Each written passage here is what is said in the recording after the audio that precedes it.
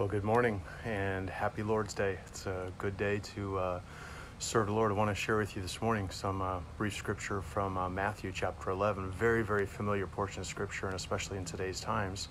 This scripture has been quoted a bunch. Matthew 11, Jesus said, "Come to me, all you who are weary and carry heavy burdens. I will give you rest. Take my yoke upon you. Let me teach you, because I am humble and gentle at heart.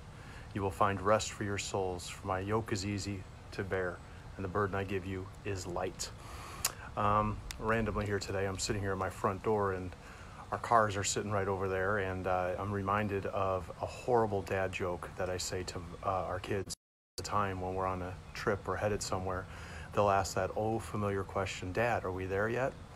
And then I give them this irritating response. I can't believe I've become my dad, but that just happened somewhere overnight. But anyway, I'll always say, "We're here, but we're not there." Oh, Dad. And you know what? I look at this scripture from Jesus, and I hear him kind of saying the same. We're here, but we're not there. The place we are is not where he wants us to be. But let's look at the scripture very clearly. The scripture tells us some clear things about Jesus, but it also tells us some clear things about us. Now, I got to go a little theological here for a quick second. Knowing about Jesus doesn't do us any good. In fact, I've been looking up some scriptures in James and all that where it says clearly that even the demons in hell know about Jesus. As I prayed through that concept this morning, I thought, man, America is a lot like the demons in hell. Now hear me out on this. We as a nation know a whole lot about Jesus, but knowing about him is not even close to the same as believing in him. We're here, but man, if we know about him, we're not there. Jesus invites, that's such a key word. Jesus invites you, he invites me to believe in him and to keep believing in him. And in these times today, man, that belief is challenged. I mean, challenged, attacked either violently or sometimes just a slow whittling. Man, that belief is constantly challenged. Mine is, and I'm guessing you're spinning on the same messed up planet that I am.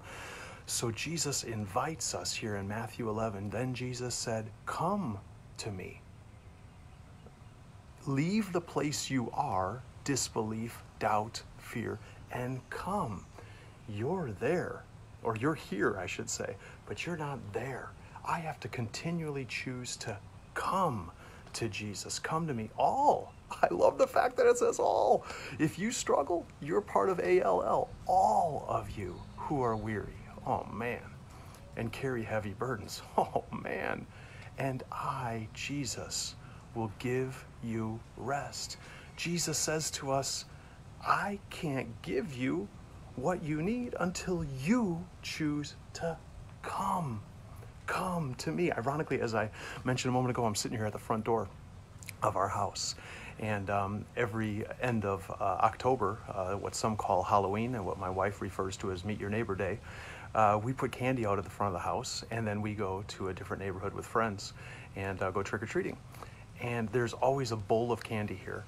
And anybody that chooses to come, if you're one of the first 3 people, will get all the candy they want. If you're the first person, you're out of luck because all the candy's gone because the first 3 people consider it a blessing from the Lord, I guess. But the reality is if you come, man, there's ridiculous amounts of blessings. If you don't come, there aren't.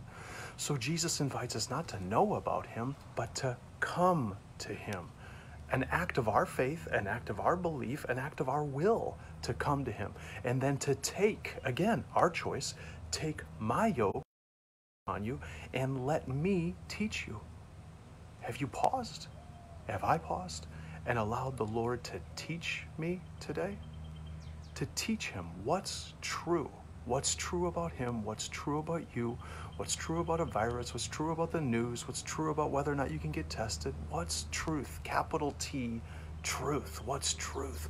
Because Jesus says, I am humble and gentle at heart, and you will find rest for your soul. Rest. That's what I pray for you. That's what I pray for me, to find rest for our souls. I'm not going to find it in myself. I've got to leave where I am. Am I there yet? No, I'm here, but I'm not there. I choose to go to Jesus. I choose to take my cares, cast them on him, take his yoke upon me, and walk forward in the freedom that he gives me. I'm telling you what, these are crazy circumstances, but in the midst of all this, we can find the reality about Jesus, not just knowing about him, but choosing to come to him and experience him with our belief, with our faith. Heavenly Father, thank you for my friends. Pray your blessing upon them. Lord, I pray that we would actively and continually come to you and receive all you have for us. Lord, I pray for our thoughts, that we would choose to come to you in our thoughts. Pray for our emotions, that we would come to you. Lord, I pray for our concerns about kids, grandkids, employment, work, tomorrow. Lord, we choose to come to you. Lord, you're not just handing it out. Lord, you're inviting us to come to you. Forgive me, Lord, for wanting you just to make things better, but having no intention of coming to you, trusting in you, and believing in you. Lord, I, as an act of my will, come to you, trust in you, and declare my belief in you. I pray each person listening to this would do the exact same thing. Pray blessings upon them, their families. It's in Jesus' name we pray. Amen. God bless you. Thanks for hanging out here today. The word is alive if you choose to believe in it. He's alive. He's good. Come to him.